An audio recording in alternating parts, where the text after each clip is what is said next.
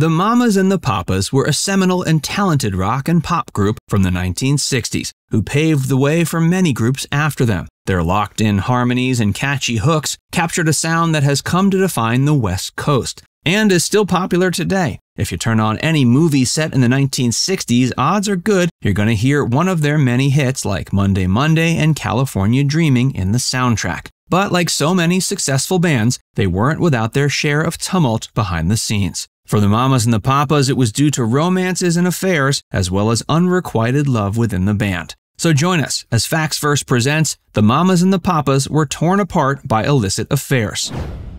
Michelle and John Phillips. Though the Mamas and the Papas skyrocketed to stardom with their unique and lush pop sound, the inner workings of the band eventually tore them apart. But their beefs weren't musical in nature. The band performed with harmonies that audiences had never heard before, and they were in fact one of the first successful groups to combine male and female vocal performances. And yet, despite how locked in they were musically, they were completely out of sorts when it came to the interpersonal workings of the band. Michelle Phillips, one of the founding members, characterized the band's journey from 1965 to 68 as 2.5 years of total melodrama, and she played a huge role in that melodrama. She first met fellow bandmate John Phillips when she was a teenager, primarily earning money as a model. John Phillips was married at the time, but the two fell in love, and John decided to leave his wife and marry Michelle. He had a trio at the time called the New Journeymen, and he also invited her to join the band. All seemed well between the two until the Mamas and the Papas started. While the band was in the midst of their extreme and sudden success, Michelle realized she had feelings for another bandmate, Denny Doherty. To her delight, Denny shared the same feelings. Michelle felt somewhat unencumbered by the bonds and rules of marriage and considered her relationship with John to be an open one, though it appears she wasn't eager to let John know about her feelings for Doherty. She later claimed that even in rehearsals, when the group would be sitting around a table discussing which harmonies each of them was going to sing, she and Doherty would be playing footsie underneath. Michelle claimed that Elliot and John were both totally unaware of what was going on. Eventually, however, the affair was unearthed, and it wreaked havoc on the morale and cohesion of the band. Phillips' reaction. John Phillips didn't exactly have a leg to stand on when it came to being angry about Michelle's affair with Doherty. This is because he was allegedly having a lot of dalliances on the side as well. And yet, he was furious when he found out that Michelle and Doherty were romantically involved. And while he resented Michelle for it, he seemed to be not quite as upset at the other half of the affair, Denny Doherty. Or at least he was able to put his feelings aside and co-write a song with Doherty called I Saw Her Again, which was not only about the affair, but became a hit. So at the very least, Phillips was able to channel his anger into a spark of creativity that helped the band. But things got much worse when he found out about Michelle's relationship with Gene Clark, who was a member of another important band, the Byrds. That reportedly sent John into a tizzy, and he promptly kicked Michelle out of the band. This happened while the group was in the middle of recording The Mamas and the Papas, their second album. While switching personnel in the middle of an album recording isn't often a good idea, John was undeterred. He replaced Michelle with another singer, but the move backfired. Michelle used all of her clout with the record label, the other bandmates, and even fans to convince John to reverse his decision. And those moves worked. She was admitted back into the band to finish the album. Though it is interesting to note that there isn't a clear public record of which tracks were sung by Michelle and which were sung by the woman who briefly replaced her. Before we tell you more, be sure to give this video a like and subscribe to Factsverse if you haven't already. Elliot and Denny Doherty.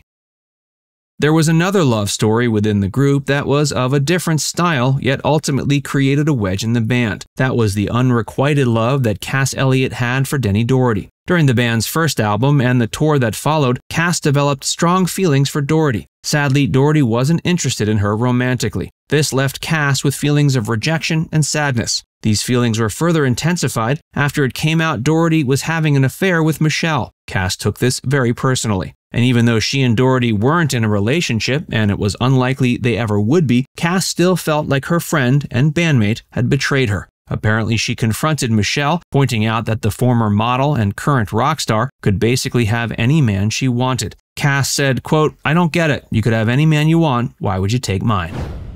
Contentious recording sessions and the band's breakup. Sadly, the unrequited love between Cass Elliot and Denny Doherty, as well as the affair between Denny and Michelle Phillips, were too much for the band to take. This caused the recordings of their third and fourth albums to be troubled from the get-go. They tried to get past their differences in the name of getting great music recorded, and one of the big methods they used was drinking and drug use. They reportedly would wake up every morning during the recording sessions and get intensely drunk. Then they'd bring more booze and pot into the studio and partake all day as they created their albums. Michelle Phillips later pointed out that while the band did experiment heavily with LSD, they never used it in the studio. Things did get slightly better for John and Michelle, at least for a period. They got back together, and one of the first things they did was to help organize the Monterey International Pop Festival in 1967. The festival was a huge success and not only featured their band, but also acts like Janis Joplin and Jimi Hendrix. However, it was reportedly clear, even at that performance, that the band was starting to unravel. John and Michelle did manage to stay together long enough to have a child in those years, China, but they ended up divorcing in 1970.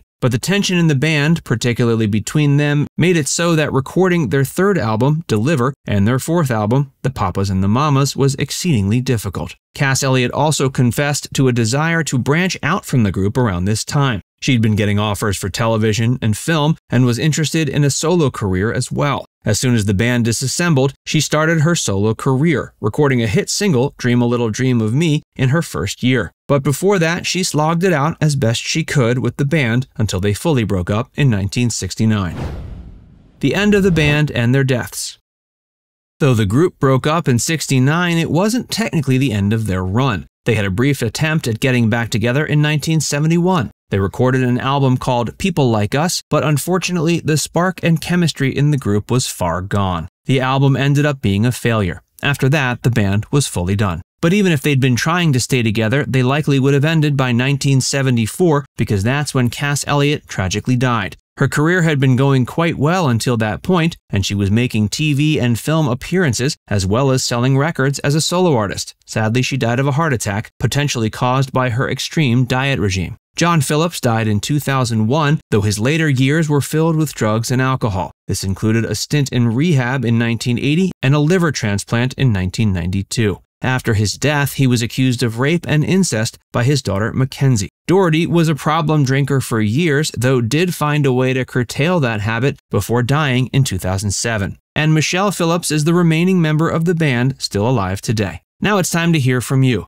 Do you think the Mamas and the Papas would have lasted more years if it wasn't for the romances and unrequited love? What's your favorite song of theirs? Let us know in the comment section below. And before you go, make sure you give this video a like and subscribe to Facts Verse if you haven't already. Click the bell icon to stay updated on all our latest content.